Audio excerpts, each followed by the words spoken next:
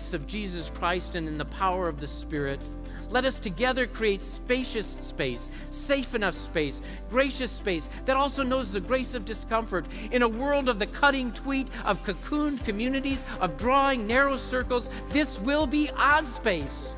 As odd as a Jerusalem council making room for Gentiles in God's spaciousness. Towards this odd space, we press on. Over 160 delegates were called to an emerging space looking towards the future of the United Methodist Church at the 2022 North Central Jurisdictional NCJ Conference in Fort Wayne, Indiana. They came together with a sense of unity, and they came to elect bishops, hear reports, pass legislation, worship, and engage in times of discernment on matters of importance to the jurisdiction.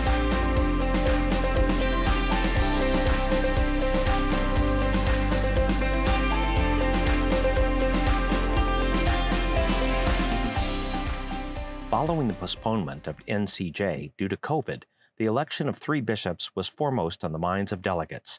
Kenetha Bingham Tsai of Michigan was elected on the first ballot, a first in NCJ history. In your first ballot, there is an election. That whole service of consecration reminded me of my ordination.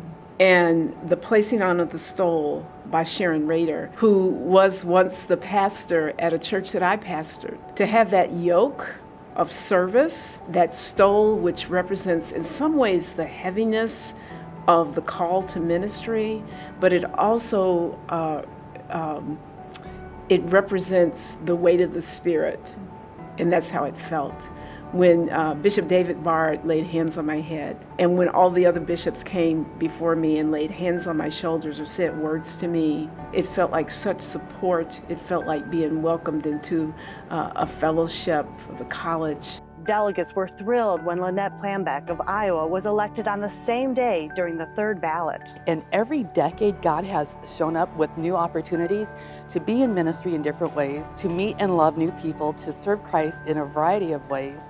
And it isn't necessarily the administrative piece that I'm really thinking back on, but it is the way that God has taught me to widen the circle, and then to be on the edges of that circle, loving people and just finding who we are together in Christ. On the second day, the election of Dan Shireen of Wisconsin in the 6th ballot concluded the Episcopal election. I love the local church. I love the leadership of the laity, the ministry of the baptized. I love the colleagues of clergy that will continue to bear witness to the way that all of the gifts in the body of Christ are necessary. We need each other to make Christ known. We cannot do that alone. I'm going to need your prayers. I'm going to need your wisdom. But together, we're going to make Christ known in our steps. Each day was greeted with powerful worship. We are a people of hope. We bring healing and peace to a broken world. We forgive our enemies. We embody unity without uniformity. We beat swords into plowshares. We stop gun violence. We are responsible stewards of God's creation. We rebuild the walls of our cities. We seek racial justice. We feed the hungry and clothe the naked. We ask hard questions of faith without guilt or shame.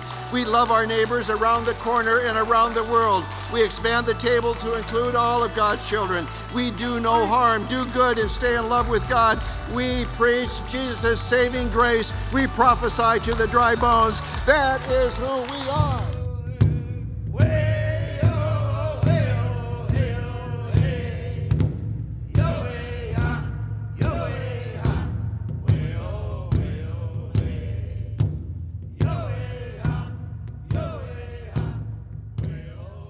Reminding them and us that the gift of faith, the gift of grace, and the gift of reconciliation are God's gifts to us. And it's out of God's conditional love for all of us, not because of who we are, not because of anything that we have done, not because we're so talented and gifted or because we're so smart and pedigreed and sophisticated, no, but it's because of who God is. The gift of the glory of God.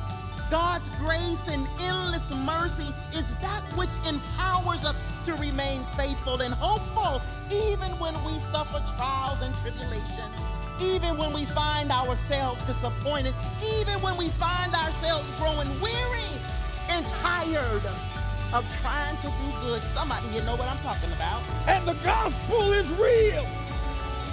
And we stand for the gospel because the gospel is good news. We stand with love over hatred. We stand with faith over fear. We stand with mission over misinformation. Oh, we stand up against racism and rejection and exclusion. Oh, we stand. The jurisdiction celebrated the ministry of Bishops Sally Dick and Bruce O, who both retired in 2020, and for Lori Haller, who retires in the end of 2022. The conference also tackled challenging topics including Christian nationalism, racism, the gun violence crisis, and the impact of homophobia, transphobia, and heterosexism within the United Methodist Church. Today, as we create space for dialogue with one another, we must create magnanimous space with one another, which is why it is right to begin our dialogue this afternoon by first remembering our baptism. By contextualizing this conversation first in our baptism, it is our hope that the unity of the Spirit that flows from this fount will remind us of the singular covenant that each of us has with God. The consecration of the newly elected bishops closed the conference with a service and communion. This is the most exhilarating ride to be a bishop in the United Methodist Church. We are first and foremost a child of God because, you know, all those other certificates and ordinations and consecrations, there are times when all they do is pad our ego and self-esteem. And there are times when we get stripped of all of that, and the sooner we remember who we are as a child of God, the better it'll be. Being a bishop is a tool, a very important tool to build up the body of Christ, but it dare not be your identity. You know, one of the greatest things about being a bishop is that you do have the power to call people together to help the mission of our church to make disciples of Jesus Christ. You were not elected to save the church. But what did Jesus do? He taught people to live and to love and to forgive and to share what had happened to them, how they had been healed, how they had been transformed through the power of God through him, and he built up his people. The jurisdictional conference concluded with the assignment of bishops. To the Dakotas, Minnesota Conference, Bishop Lynette Plambeck. To the East Ohio Conference, Bishop Tracy Smith Malone. To the Illinois Great Rivers Conference, Bishop Frank Beard. To the Indiana Conference, Bishop Julius Trimble. To the Iowa Conference, Bishop Kenitha Bigham Tsai. To the Michigan Conference, Bishop David Bard. To the Northern Illinois Conference, Bishop Dan Schwerin. To the West Ohio Conference, Bishop Gregory Von Palmer.